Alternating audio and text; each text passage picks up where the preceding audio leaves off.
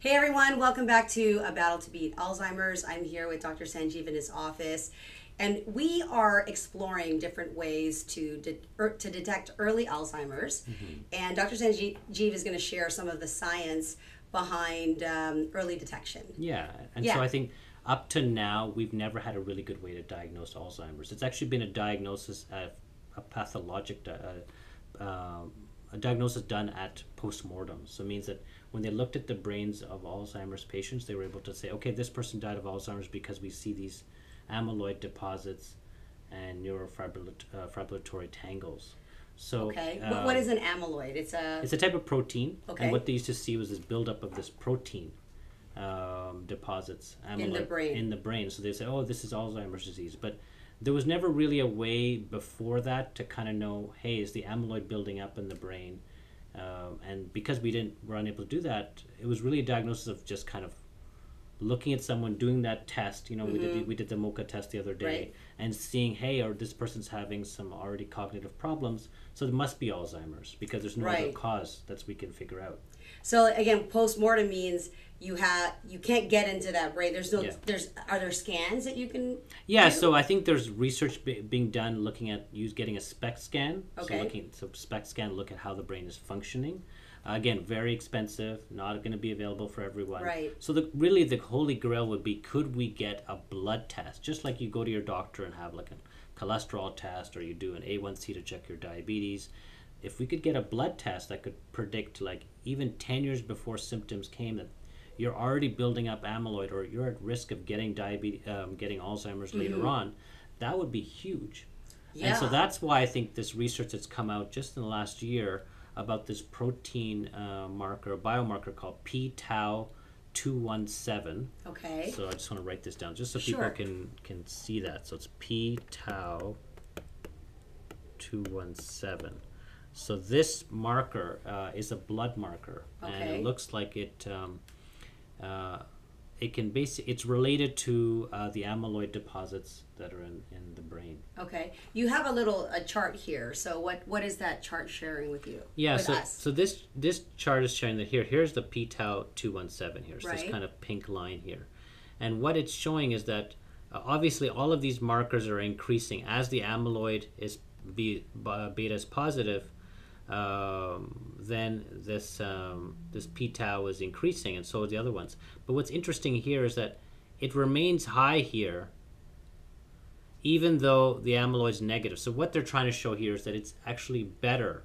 It predicts early disease. It can show that even if you have no symptoms, if you're showing up positive here with this p-tau217, you can find out even before you even get symptoms that you're on track to potentially get because Alzheimer's. this graph is showing you the increase, but it's over time. So that's probably over, I don't know, 10 years, a few years, right? 20 years, like probably a long okay, time that happens.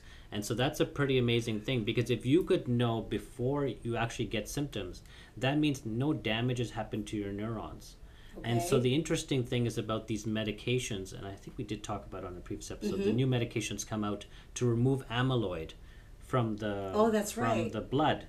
But it only works in people who are very mild Alzheimer's, or what we call mild cognitive impairment, MCI. Mild cognitive impairment means... So that's why it's important for early detection. Exactly. Because once you're in is there a tipping point to, you can't really correct this now because you didn't detect it early? Exactly. I think if you already have moderate Alzheimer's, it doesn't matter anymore about removing the amyloid, because the cells have already been damaged and are dead.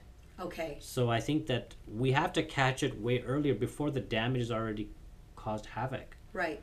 And that's why... Yeah. This is found in the blood. Exactly. And that's what's even better, because some of these markers were being done in the CSF. Here it says CSF, but what's nice about 217 tau is that the blood version is as good as the CSF version. How does one detect the CSF? CSF is very difficult. You have to get a lumbar puncture.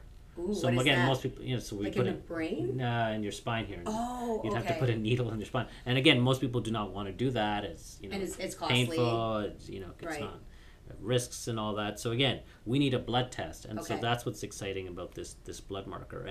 And so exactly this is what's happening here in this Brain.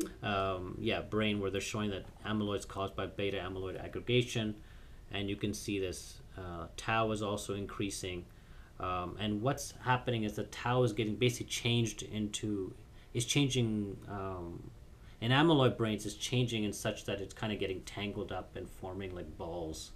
And is that those balls impair?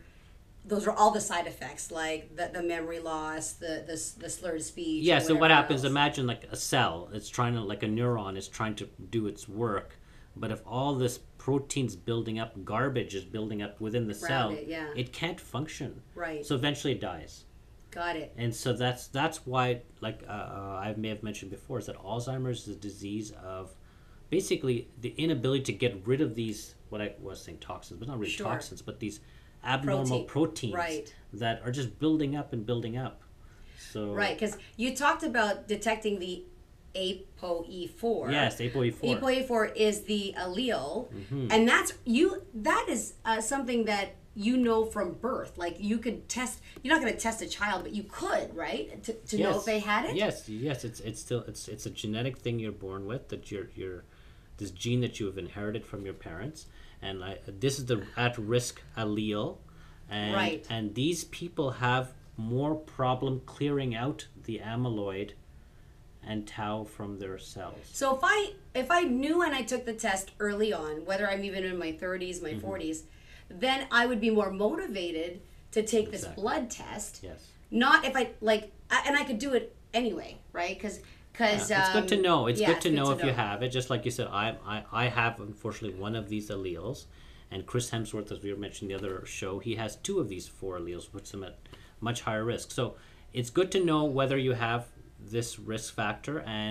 But again, it's not the whole ApoE4. ApoE is not the whole story. Right. There's a lot of There's different 100 things. different Okay. genes, and that's why this other test, which Right. looked at like a whole collection of genes, was even more accurate than just ApoE4. So it's And very quickly, when this blood test becomes available and it shows the Tau217, does everyone have it?